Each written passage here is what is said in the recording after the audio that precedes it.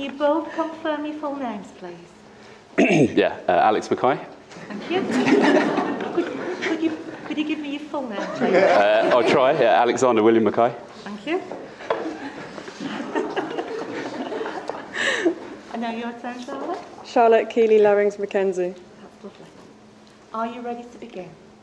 Yes.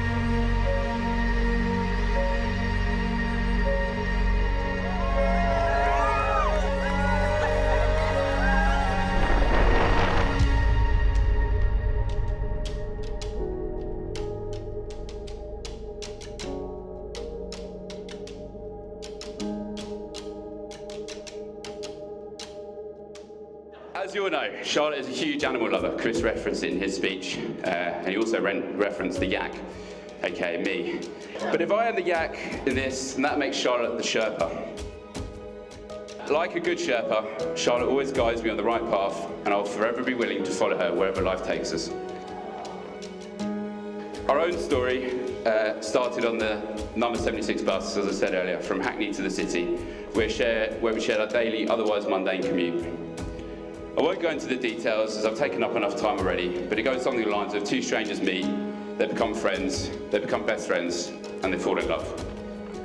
We shared so many wonderful memories together, and I know that we'll share so many more in our next adventure together as man and wife in life. You are my best friend, the love of my life. I'm the happiest a man can be now that I'm married to you. I can't wait to see what the future holds for me and my Sherpa. I love you now and forever.